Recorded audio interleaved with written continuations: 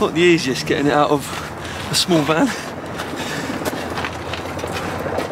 Welcome back to my channel, everyone. So I'm currently out and about. I've got my old school Yamaha BWS with me. What I wanted to do in this video is show you how I load my bike into the back of my Volkswagen Caddy, because if you're thinking about getting a bike yourself and you want to know just how simple it is or just how difficult it is, I can show you in this video how I do it with my bike, and then obviously I will link the bits that I use to get the bike in the van and also strap it down. If you're new to my channel, please do subscribe, give this video a thumbs up, and let's get on with it. Oh, by the way, I've created a second channel where I'll be doing all different bits of my bikes, dedicated to my bikes, and that is Retro Smoke. If you go to the description of this video, I will leave a link to my second channel in there. Thanks.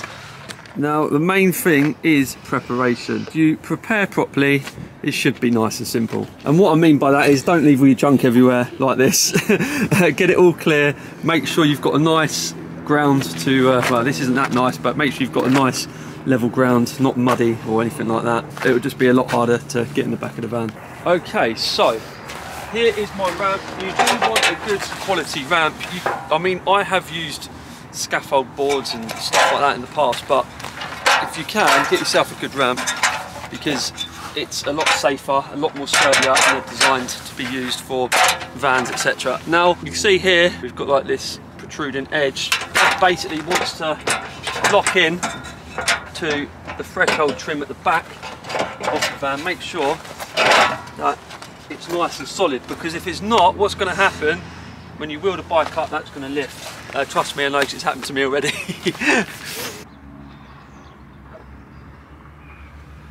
So what you don't want to do in the next step is panic. You want to decide whereabouts you want your bike, whether you want it on the left side behind the passenger seat or the right side behind the driver's seat. Now, I've got tie down points all throughout, so just make sure you've got your tie down points ready. Now, what I like to do in my Caddy is put the bike on the left side because it goes behind the passenger seat. Now, what I'm going to do is wheel the bike straight in. I don't want to use the stand. I just literally want to keep it on both wheels without the stand engaged, and I'm just going to lean the bike up against the side of this door and here.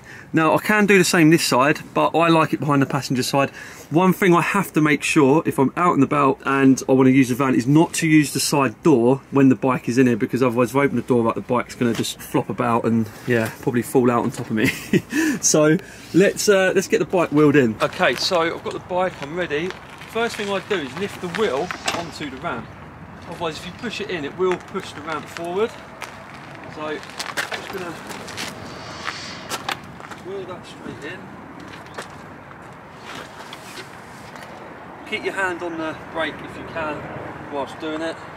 It is quite difficult to do it in a smaller van than it is a bigger, because you sort of have to lean into it whilst you're doing it. Now, what I'm going to do is pull the bike to the left side of the van. So as you can see, I've just rested the bike without any stand on the side panel, and I've left the front wheel. Let me bring the camera in and show you. So that is literally just up against that. The front wheel is also pushed into the back of the seat just to keep it in place.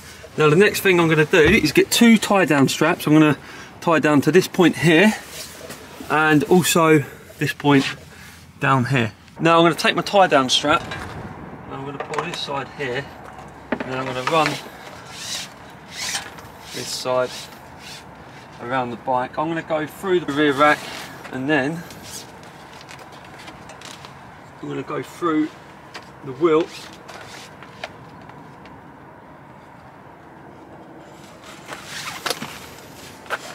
I'm going to pull it tight.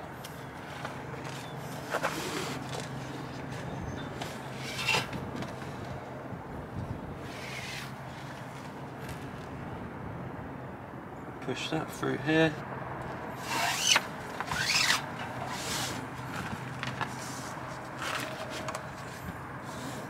And then all I'm doing is pushing that tight, like that. And then that is in there, nice and tight, so you can see that's leant up against the side of the van, it's in tight. Now what we do is move on to the one in the front. Now all I'm going to do with this one is the same, put this through here like that, And then what I'm going to do is wrap this around the handlebars, because we don't really want these to move, we just need these straight. So I'm going to pull that down, and then I'm going to lean down and put it down through the strap at the bottom, nice and tight.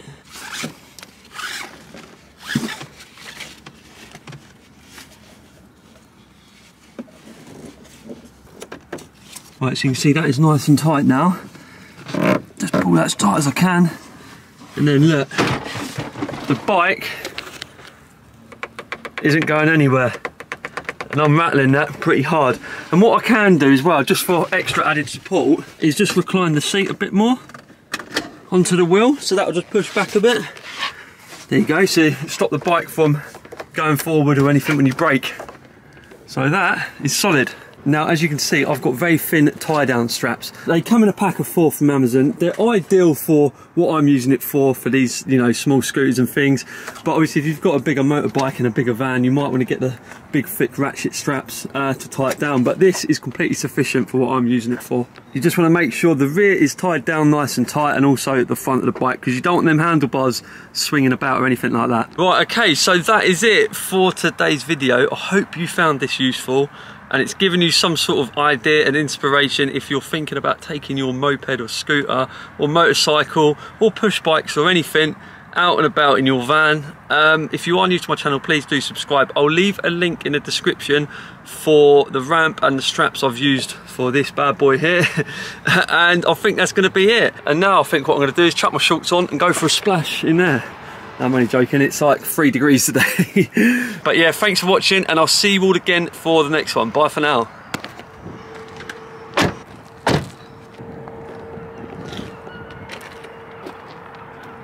I'm never buying a Co-op egg salad sandwich again.